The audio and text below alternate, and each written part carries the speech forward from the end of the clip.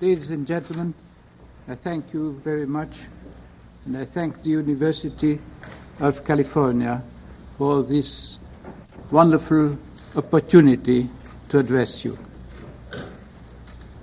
I'm afraid the title which I have given to these lectures may sound strange: History and Hope. Yet these words refer to plain facts. The history of mankind falls into two sharply divided periods, two periods of vastly different lengths. The first extends from the beginnings of human society and all through recorded history up to the French Revolution.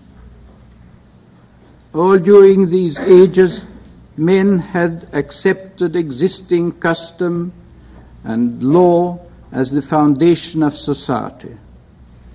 There had been changes and many great reforms, but never had the deliberate contriving of unlimited social improvement been elevated to a dominant principle. The first government to adopt this task, namely the deliberate contriving of unlimited social improvement, was that established by the French Revolution. Thus, the end of the 18th century marks the dividing line between the immense expanse of essentially static societies and the brief period during which public life has become increasingly dominated by fervent expectations of a better future. Such is the history, the brief history, of hope as a political and social force. Such, then, the justification of entitling an analysis of our age by the words history and hope. In the Western countries, where it had its origin, the pursuit of these hopes achieved in the course of the 19th and 20th centuries the most humane and most free societies the world had ever seen.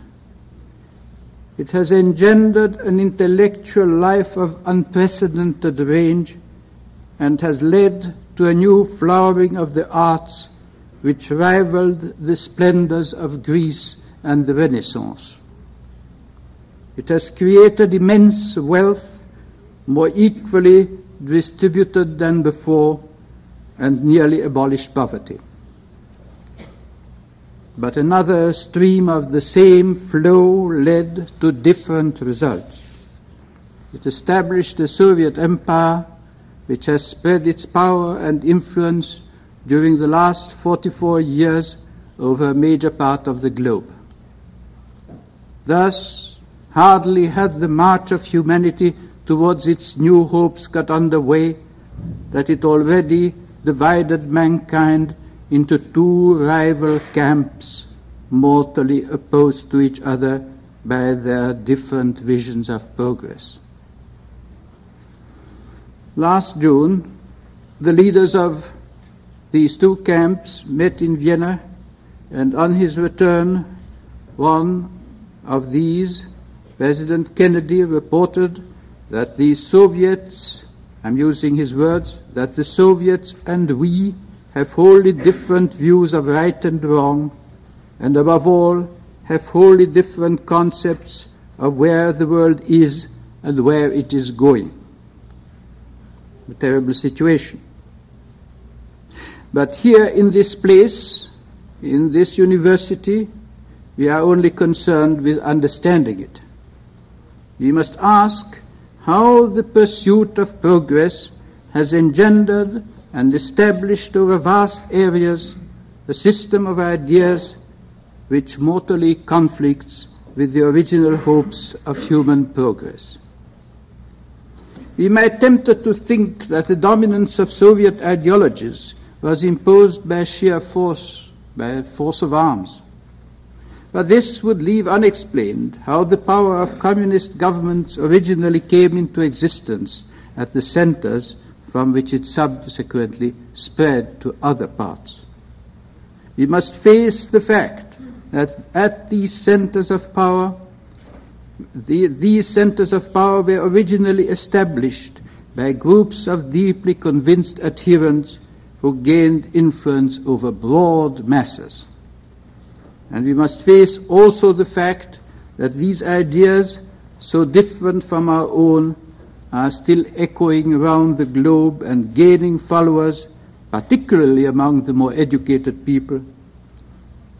And we must acknowledge also that these converts embrace these ideas with fervent hopes for humanity, and that they are dedicated to fight and suppress any opposition to them.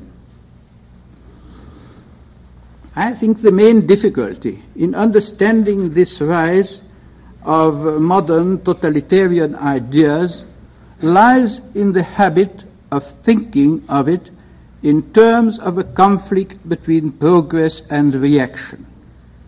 This is false. The revolutions of the 20th century are not of this kind. They do not aim at restoring either the dogmas or the authorities shattered by the French Revolution. They are dogmatic and oppressive in an entirely new way, which by a very curious process harnesses to its purpose the great intellectual and moral passions by which free thought and popular government were first achieved in Europe and America. This is the first subject of my lecture.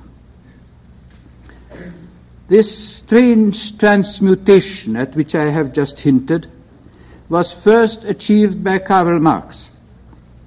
In his biography of Marx, Isaiah Berlin describes him at work. I quote, "The manuscripts of the numerous manifestos, professions of faith and programs of action to which he appended his name still bear the strokes of the pen and the fierce marginal comments with which he sought to obliterate all references to eternal justice, the equality of man, the rights of individuals or nations, to the liberty of conscience, to the fight for civilization, and other such phrases which were the stock in trade of the democratic movements of his time. He looked upon these, still quoting Isaiah Berlin, he looked upon these as so much worthless cant, indicating confusion of thought and ineffectiveness in action." Now why? Why did Marx obliterate all references to moral ideals from his manifestos? He did so for he believed that he had far better, more honest, and more intelligent grounds on which to achieve the aims of these ideals. He had written, "It is not the consciousness of human beings that determines their existence, but conversely, their social existence that determines their consciousness." To Marx, therefore, a revolution which would transform the existence of society became the only possible embodiment of social ideals. Otherwise, these were just empty words. Even his own resolve to fight for that revolution was cast in the form of a scientific sociology which predicted that the revolution was both inevitable and imminent, owing to the material fact that it would release an immensely increased productive capacity. Tonight's lecture bears the title, "The Destruction of Reality." The way Marxism transmuted the ideals of human progress into a doctrine of violence is a case in point. It proclaimed a new vision of reality in politics and history, a vision which reduces all morality to underlying economic necessities. Moral forces then become illusory, and economic forces alone are accepted as real. This is the famous transformation of utopia into a science. In the name of science, Marxism destroys the moral image of man and affirms that human ideals are mere derivatives of power and profit. But it would be a mistake, a serious mistake, to accept at its face value this description of Marxism of itself. The image of a mechanical process of history leading to the establishment of socialism could not have inspired revolutionary passions. But Marxism does inspire and has inspired powerful passions.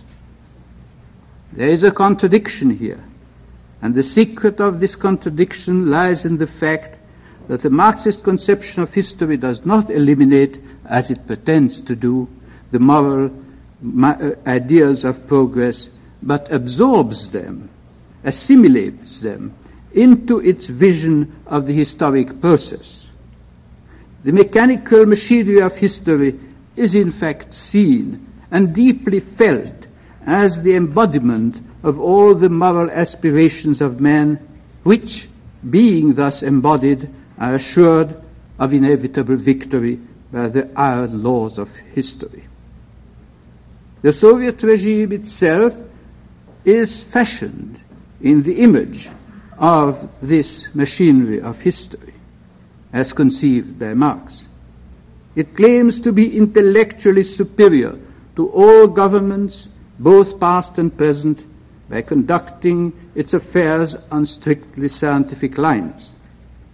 Hence the fierce struggle between rival communist factions about the correct interpretation of the historical situation of the day, and likewise about the correct application of Marxist theory to this situation.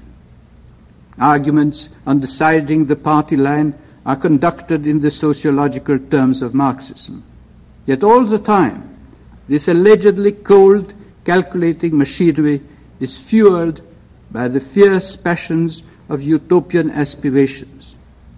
The regime relies for its driving force on the very motives which its scientific theory claims to have exposed as ineffectual. But this, unfortunately, does not mean that a government thus constituted is guided by moral considerations. It may often respond to them, but it will do so by departing from its theoretical principles. The essential behavior of the regime will conform to its theory, relegating the moral passions of socialism to the role of a fuel which blindly drives the machinery of revolutionary power. And when used as a fuel, the moral force of socialism is torn from its original context. It becomes inaccessible to moral or indeed to any reasonable argument. This is fanaticism, a fanaticism of a kind the world has never seen before. For it is a fanaticism induced by skepticism, a skepticism which turns to science for denying the reality of moral motives and for reducing them to mere reflections of economic necessities. Communist fanaticism is clearly a product of the scientific age. But it is clear also that moral skepticism would never have produced modern fanaticism but for the great new tide of political and social hopes engendered by the revolutions of the 18th century. I have spoken of the progress achieved by these forces during the 19th and 20th century in all Western countries. Progress has been slower in areas more distant from its center. But the demand for progress has been all the more insistent in these lands among the individuals who fully realized the backwardness of their country. Today, demands for progress and social justice have reached a range and force altogether without precedent in the history of mankind. This is the driving force of Soviet communism. We must recognize then that the eruption of communist fanaticism has been due to the confluence, to the union of the two main ideas of the French Revolution. Both scientific skepticism, which originally liberated free thought, and the new tide of humane sentiments which inspired subsequent social reforms were combined in this confluence. Modern skeptical fanaticism unites both these progressive forces in a deadlock, which turns skepticism into dogmatism and morality into contempt for morality.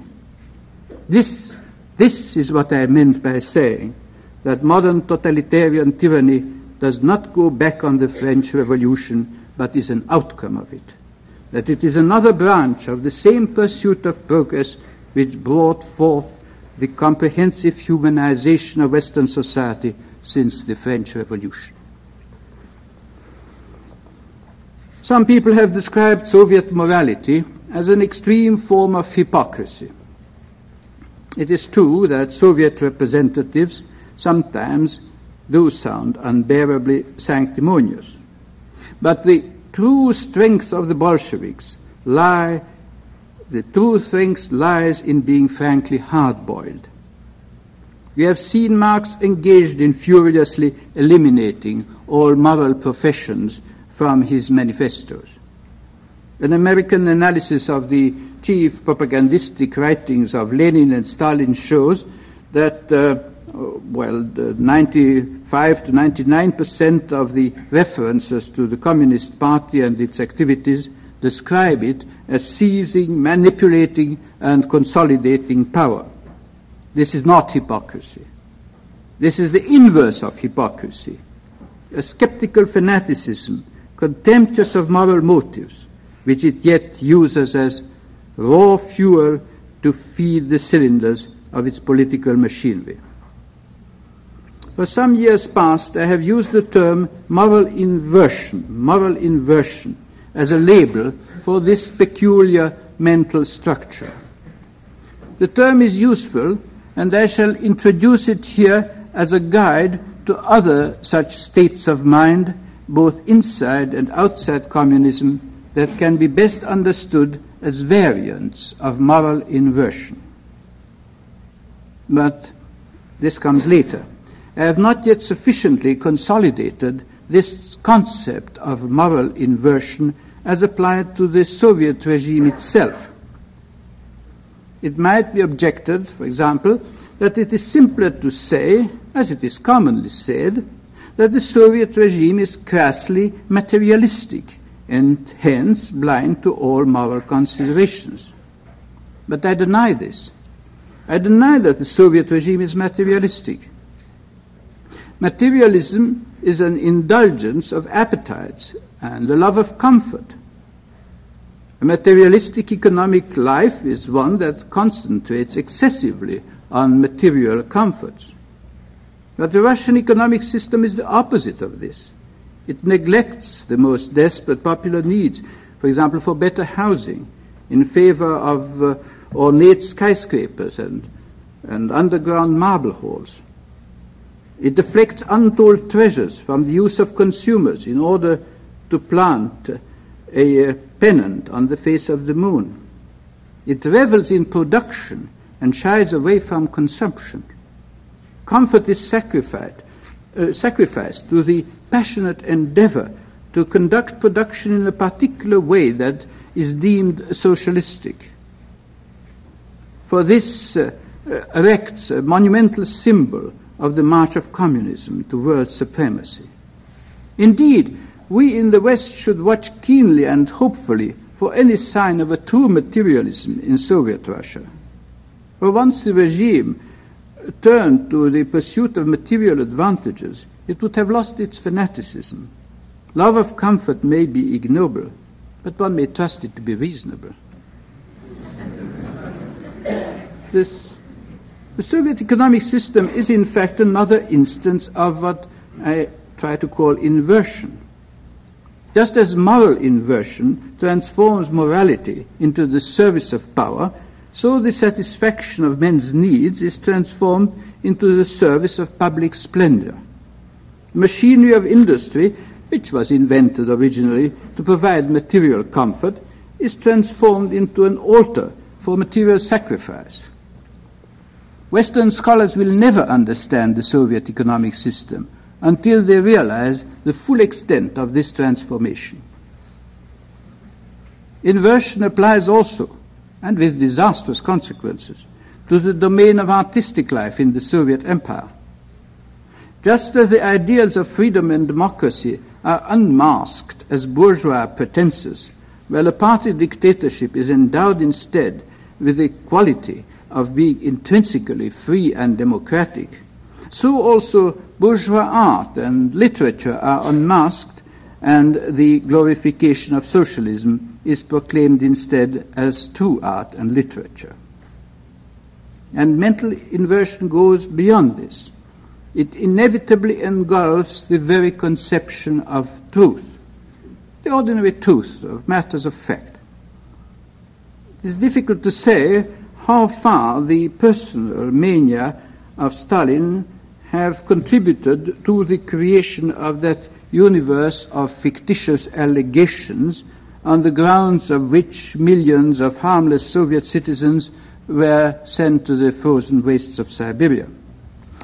But however that may be, Stalin was certainly supported in the vagaries of his imagination by the principle that objective truth was a bourgeois pretense which must be cast out by affirming the partisan character of all truth. He could always rely on the doctrine that party truth was sacred and was to be protected by all means against objections based on mere facts. A belief in factual reality, it has been said, is indeed a subversive principle under totalitarianism. Admittedly, the pervasive perversion of the truth by the Soviet regime, which relied on the principle of party truth, eventually overreached itself and evoked the first major revulsion against the Soviet regime. And that was a later development, to which I will turn later. And this may remind us that my analysis has so far given no direct answer to the question why the ideas of modern communism have exercised such fascination far beyond the domains of the Soviet Union, and indeed for some time gained the allegiance of many men of highest intellectual and moral distinction throughout the West. But it is clear already from what I have said that Marxism could claim to satisfy simultaneously the two most active demands of the modern mind. It appealed both to scientific objectivity and to the ideals of social justice. It satisfied the scientific outlook by interpreting man and history in terms of power and profit, and assured at the same time the highest social expectations by identifying social progress with the irresistible course of history. But one may still ask, did those responding to Marxism not see the ruthless suppression of their most cherished ideals in the Soviet Union? They did, but they disregarded it. For they had accepted the doctrine of moral inversion, according to which the victory of the revolution was the embodiment of all moral values, and was therefore not subject to judgment by moral standards. The Soviets' declared resolve to act unscrupulously was taken to certify their intrinsic supremacy over any moral considerations. As Hannah Arendt, the most perspicacious writer on this subject, has observed, I quote, Bolshevik assurances inside and outside Russia that they do not recognize ordinary moral standards have become a mainstay of communist propaganda. Now, Soviet communism has been the most important revolutionary movement of the 20th century and the only effectively articulated and theoretically elaborated system. The revolutions of Mussolini and Hitler's were, by comparison, shapeless affairs relying on the incitement of hysterical masses by a turgid rhetoric. Yet the way in which the fascist dictators transmuted the patriotic sentiments of the masses into a cult of naked power had the characteristic structure of a moral inversion. Hitler's frenzy was primarily evil, but its appeal to the German youth was moral. The response of the German youth was determined by convictions similar to those which Marx held about the nature of moral motives in public life. They believed that all decency is hypocritical and brutality alone was honest and intelligent. Hence their disgust of moralizing and their moral passion for unscrupulous violence. This movement then was a conversion of popular nationalism into a cult of violence. But popular nationalism was as much an outcome of the French Revolution as were the hopes of unlimited social progress. We may say, therefore, that all forms of modern totalitarianism have the same structure. Unscrupulous tyranny is justified throughout by a moral skepticism which converts a flow of generous motives into the blind fuel of naked power. Thus, in every case, the two main forces of the French Revolution, its skepticism and its generous hopes, destroyed each other in modern totalitarianism and revealed thereby a catastrophic contradiction between the major ideas of that great revolution.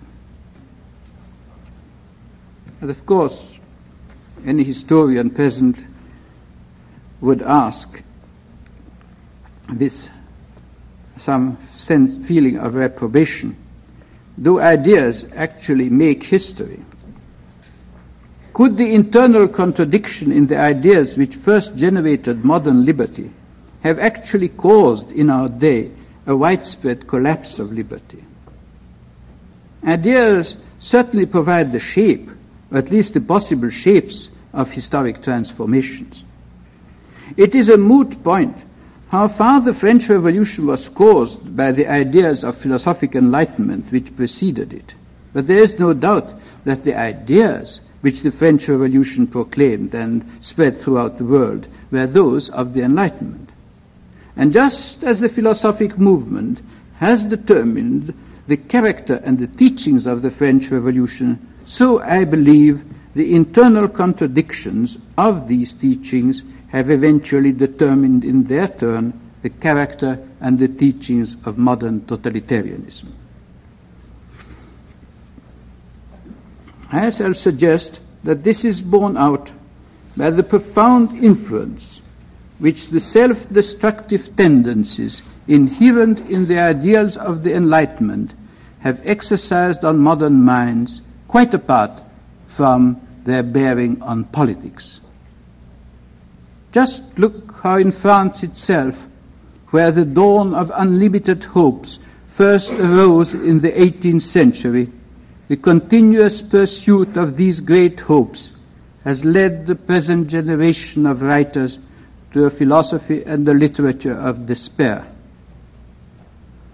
How, actually using The Age of Reason as his title, Sartre demonstrates that the ultimate outcome of the Age of Reason is a recognition of the total absurdity of man and the universe, and finds that this reduces man's freedom to total arbitrariness. Look how this sense of total absurdity is combined in Sartre with a violent moral protest. Roquentin, the hero of Sartre's novel La Nausée, expands his metaphysical nihilism into an attack on the complacency of the fat bourgeois dignitaries whose portraits he views in the municipal picture gallery. This is a combination of logically incompatible affirmations, for if moral values do not exist, no one can be said to be morally defective, and still less can such an accusation be made with an outburst of moral indignation. These logical incompatibles are fused together here in the same way by which Marx transmuted an absolute moral skepticism into a moral indignation at bourgeois hypocrisy. Such is the structure of all modern nihilism in the sense I shall use the term here. It is a fierce moral skepticism fired by moral indignation. Its structure is exactly the same as that of the moral inversion underlying modern totalitarianism. Herein lies, to a great part, the susceptibility of the modern Western intellectual to the ideas of totalitarianism. Of course, in ordinary parlance, nihilism means often moral depravity or moral indifference. But I regard this kind of nihilism as unimportant, both for the history of ideas and the origin of revolutions. Depraved individuals have often joined company with true nihilists, in the sense I'm using the word, and have also become instruments of revolutions. There was a vicious madness in Hitler and Stalin, and they have attracted criminal types to their service. But by itself, such mentality, criminal mentality, can only produce crime waves, not inspire great literature or make a revolution. This mentality is poles apart from that of the personage first identified about 100 years ago as a nihilist in Turgenev's novel Fathers and Son, in his hero Bazarov. This character, Bazarov, which has made history, represents the rebellious Russian intelligentsia of the 1860s, who repudiated all existing bonds of society in the name of a scientific materialism, by which they hoped to liberate men and make them all brothers. The romantic variant of nihilism, which Nietzsche introduced in Germany, was likewise a moral protest against existing morality. I quote from the genealogy, I never can pronounce that, of morals. This shop, writes Nietzsche there, this shop where they manufacture ideals seems to me to stink of lies. It is in disgust with these lies that he proclaims magnificent brutality as something supremely authentic, honest, and admirable. In France, the beginnings of a nihilism motivated by moral protest go back 200 years. Diderot speaks of it already in 1763 in The Nephew of Rameau, whose immoralism justifies itself by the hypocrisy of society. Soon after, Rousseau, in his Confessions, proudly acknowledged his own vices in the name of nature's naked truth. And later in the same century, the Marquis de Sade gave an extensive account of his cruelties and lust, deriving a sense of intellectual and moral superiority, which is acknowledged today by the existentialists, from a conception of man as a mere machine and from the theory that law is but the will of the stronger. In 19th century France, the first major figure of modern nihilism was that of Baudelaire. After him, the distinguished representatives of this mentality become too numerous to be named here, while around them a whole new social stratum emerged in the modern bohemian, popularizing the rebellious immoralism of their masters. A similar mentality spread at that time through the Russian intelligentsia and penetrated by the beginning of this century also into Germany, particularly in the form of the youth movement, and to Italy in the form of futurism. It has been said that the European revolutions were made by the armed Bohemians. It is certainly true that the rebellious intellectuals of the European continent were receptive to the ideas of totalitarianism, and I believe indeed that their contribution to the rise of totalitarianism was decisive. We must stop here and face the fact that these subversive intellectuals of the 19th and 20th centuries have brought forth achievements of supreme distinction in the arts and letters, and must acknowledge also that their great works were not unconnected with that very mentality which had such ill consequences in politics. Nihilism, as defined in this talk, has served for a century as an inspiration to literature and philosophy, both by itself and by provoking a reaction to itself. A loathing for bourgeois society, a rebellious immoralism, a mood of despair have been the prevailing themes of great fiction, poetry and philosophy on the continent of Europe since the middle of the 19th century. Modern painting and music has risen rebelliously within this milieu by a deliberate rejection of socially accepted standards. We may actually commemorate the centenary of this great outburst this year, for it was just 100 years ago that Edouard Manet painted his immortal Le Déjeuner sur l'herbe, which opened the period of Impressionism. Rejected by the official exhibition of paintings, Manet and his rapidly multiplying followers founded their own exhibition under the title Salon des Refusés, the exhibition of the rejected. The advent of modern music was accompanied by similar public clashes. Throughout the subsequent decades, modern art went on battling with academicism. We got so accustomed to this spectacle that it is generally overlooked that nothing like it had ever happened before. Great artists had sometimes gone unrecognized during their lifetime, but never had a whole artistic culture gone flowering through successive generations in systematic opposition to the prevailing standards of the age. And let us face it, that the heroism of the modern intellectuals to which we owe the victory of this long battle arose from the same subversive temper which often made the influence of these intellectuals politically disastrous. And there's more to this problem.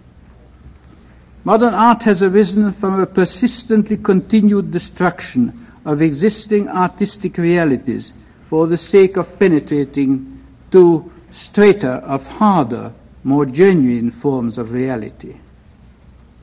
So, it was that the poetic has vanished from our poetry, the picturesque from our painting, the harmonious from our music, and gone are the heroes and heroines from our novels and plays.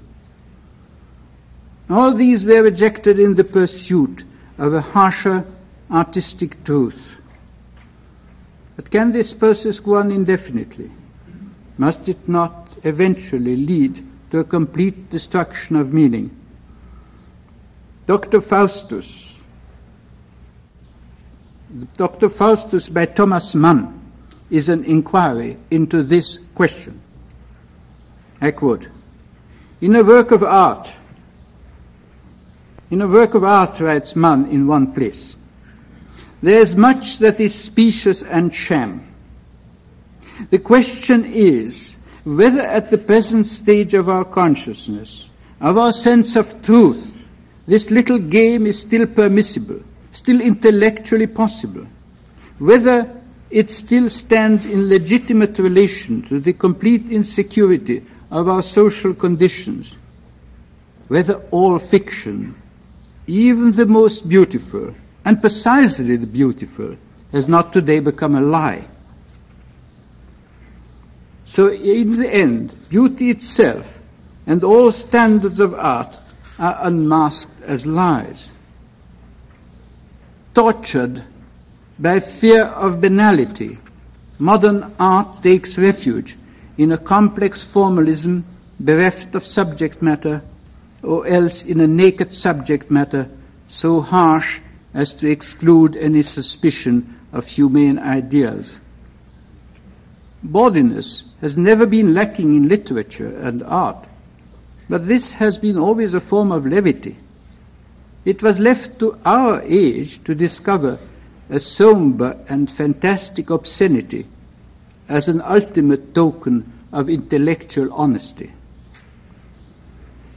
It seems obvious that the rebellion which evoked modern art and moved it on for a century cannot fail to exhaust itself once its product will have ceased to affirm anything and hence leave nothing more to rebel against. But is not science itself, true science, which was the main source of philosophic enlightenment, and from which grew the great movement of modern rebellious skepticism, is it not a safe haven against all the harms of excessive doubt that I have described in politics, in personal morality, in artistic endeavor? Alas, it is not. Scientific rationalism has indeed been the main guide to intellectual, moral, and social progress since the idea of progress first gained popular acceptance about 150 years ago. I beg you to remember that I have said this. For the next thing I say is that, unfortunately, the basic ideals of science are nonsensical. For science does not recognize the existence of any ultimate irreducible entities above the level of elementary particles or their wave functions. I said irreducible entities. Thus, all life, all human beings, and all works of man are ultimately to be represented in terms of these ultimate particles. That's an ideal. It's the ideal of science, which I submit is still the same as it has been at the time of Laplace, namely, to replace all human knowledge by a complete knowledge of atoms in motion. Laplace said that if we knew at one moment of time the exact positions and velocities of every particle of matter in the universe, as well as the forces acting between the particles, we could compute the positions and velocities of the same particles at any other date, whether past or future. And that's right. But then he goes on. To a mind thus equipped, all things to come and all things gone by would be equally revealed. This, I suggest, is precisely what science still accepts today as the ultimate ideal of perfect knowledge. And this is the ideal of which I have said that it is nonsensical. For such universal knowledge will tell us absolutely nothing that we are interested in. Take any question to which you want to know the answer. For example, having planted primroses, I don't know when you do that, perhaps last November, you would like to know whether they will bear blossoms next March, I suppose it would be in this country. This question is obviously not answered by a list of atomic positions and velocities at some moment of time in March the 1st, 1962. It must be answered in terms of primrose blossoms. The universal mind is utterly useless for this purpose unless it can go beyond predicting atomic data and tell us what they imply for the future blossoming of primroses. Never mind for the moment whether we could actually infer something about primroses or about anything else that we may be interested in from a topography of atomic positions and velocities. It is enough for the moment to make it clear that as it stands, Laplace's representation of the universe ignores all our normal experience and can answer no questions about it. That the Laplacian ideal of universal knowledge is actually a state of complete ignorance. Science has achieved magnificent results, and it doesn't need my praise, in the pursuit of this absurd ideal. But at some point it must always, this idea must always lead science to an impasse and reveal its own absurdity. Take, for example, and it's a great example, modern neurology. Its discoveries are unrivaled in beauty and usefulness. But neurology reflects the ideal of science by assuming that man is a mechanical automaton, and hence it cannot account for human consciousness, and must in fact deny its existence. 3 authoritative contributors to the International Symposium on Brain Mechanism and Consciousness, held in Paris in 1954, have said this clearly as follows. The first said, "The existence of something called consciousness is a venerable hypothesis, not a datum, not directly observable." The second, "Although we cannot get along without the concept of consciousness, actually there is no such thing."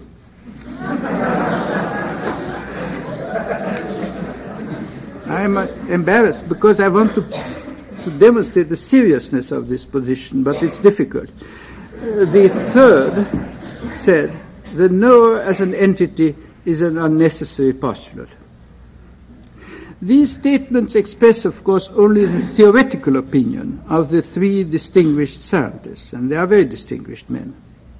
Actually, they know, like everybody else, that consciousness, for example, pain, exists, and that other states of consciousness also clearly differ from unconsciousness. But as scientists, they feel compelled to make statements to the contrary. Now, I will give you another example, which is perhaps of greater importance. We meet this in the study of society. Anthropologists must endeavor to describe social groups in strictly scientific terms, and many anthropologists will insist, therefore, on carrying out their analysis of society without reference to good or evil. 2 distinguished anthropologists of Harvard have represented, it's true it's 15 years ago that I'm quoting, but I suppose that is not an argument against quoting it, have represented the unspeakably cruel murder of supposed witches as a cultural achievement. I quote, "Some social systems are much more efficient than others in directing aggression into oblique or non-disruptive channels. There is no doubt that witchcraft is," I will not mention the tribe, "which cultures, particular cultures' principal answer to the problem that every society faces, how to satisfy hate and still keep the core of society solid." Another anthropologist, this is the end of the quotation, another anthropologist has described headhunting as fulfilling an essential function to the societies in which it is practiced. I quote, "The religion of the Eddystone Islanders provided a motive for living and kept an economic system functioning," unquote. Headhunting only proved wrong in this view, which I now I give you the contents of it, because it proved wrong because it kept down numbers and so made technical progress superfluous, eventually leaving the islanders a prey to British conquerors.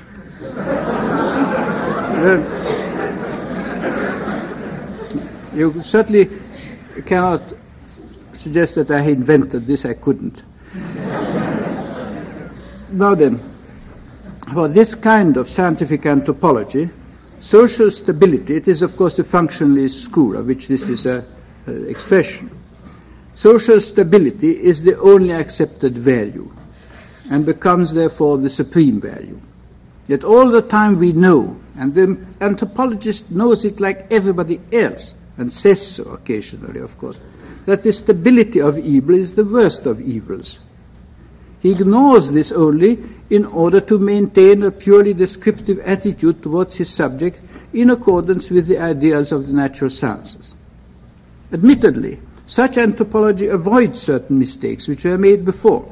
It avoids the mistake of earlier explorers who made no effort to understand the internal structure of primitive cultures and condemned their practices out of hand. Yet, on the other hand, the modern anthropologist will tend to draw from his observations such fantastic and morally scandalous conclusions as I have just quoted. And what is more, his method will blind him, in fact, to the forces of moral progress in the societies that he investigates. This attitude of scientific detachment pervades our minds today. When we hear that the Soviets and we, I have just quoted President Kennedy about that a little while ago, that the Soviets and we have totally different views of right and wrong, our immediate reaction is to look for economic and social structure to which the peculiar ideas of the Soviets of what is right and wrong may seem appropriate.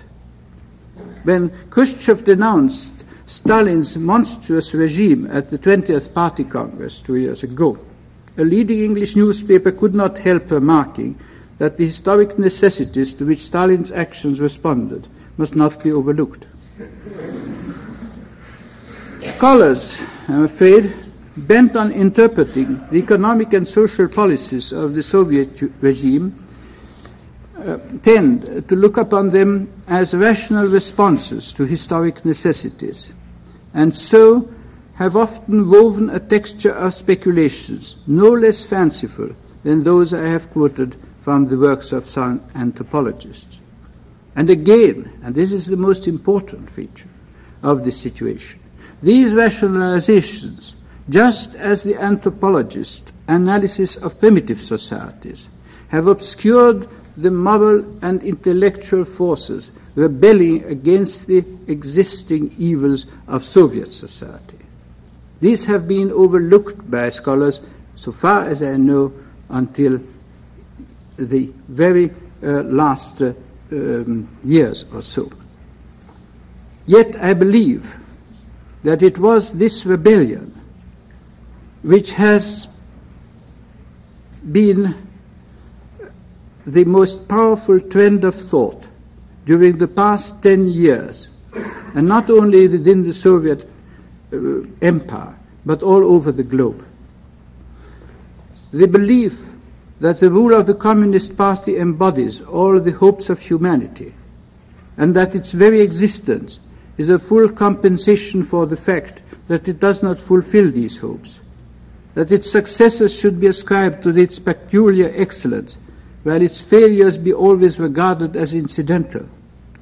This peculiar bias of the 20th century, which protects its own blazing credulity by a steel armor of skepticism, this condition capable of combining highest intelligence and morality in a teaching which reduces both of these to mere derivatives of power and profit, it has ceased to be as stable and seductive as it used to be.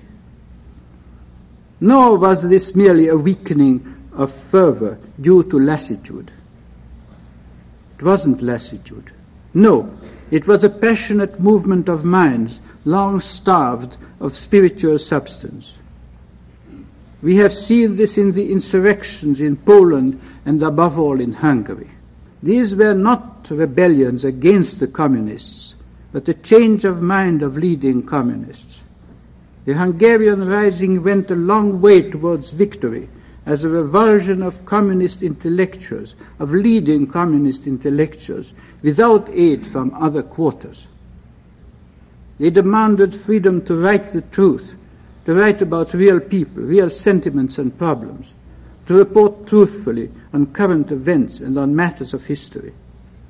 In demanding this, they reverted to beliefs they had previously abhorred and even violently suppressed. I quote this from a speech by a former leading Stalinist, a young man called Gimas, who has since been hanged by Kadar in Hungary.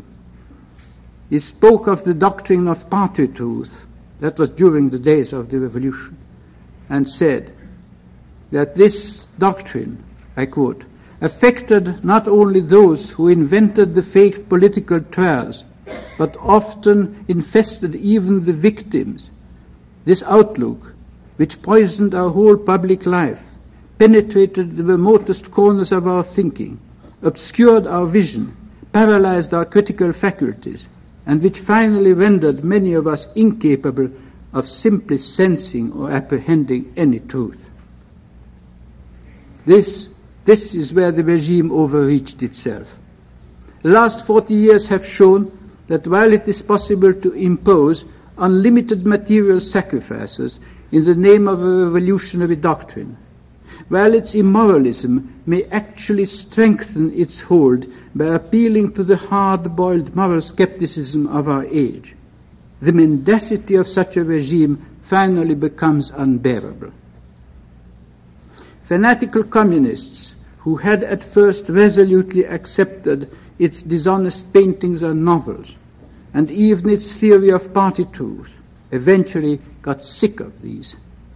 They had to vomit. The word vomiting has actually become a technical term in Poland and Hungary for this reversal of inverted man, the act by which he violently turns himself right way up. I have said before that the totalitarianism of the 20th century did not go back on the French Revolution, but went forward from it to a consummation of its internal contradictions. The rebellion of the Polish and Hungarian communists and the revisionist movement throughout the Soviet Empire and beyond it are attempts to reverse this consummation. These movements express the demand to go back to the original Enlightenment before the movements of scientism and romanticism had clashed with the new tide of social hopes and have fused with it into their mutual destruction. A visit I recently made to Monticello and a look at Jefferson's bookshelf movingly remind us of that happier philosophic age towards which these revisionist movements are yearning. But can we revert to that age today? No. I believe that the lesson of the Hungarian Revolution and of the worldwide tendencies pointing in the same direction must go beyond this aim. They challenge us to revise rationalist enlightenment and to purge it of its fateful deficiencies. This is where we in the universities come in. It is for us to realize the difficulties of the modern mind to the full, and for us to accept these difficulties as our problem. In the following 3 lectures, I shall try to exemplify this undertaking. Much of what I shall say will appear to you remote, and all of it will of necessity be sketchy. But I hope that some of you will still bear with me when remembering that all I shall say will be said in response to the fearful scene of our age which I have exposed to you tonight. Thank you.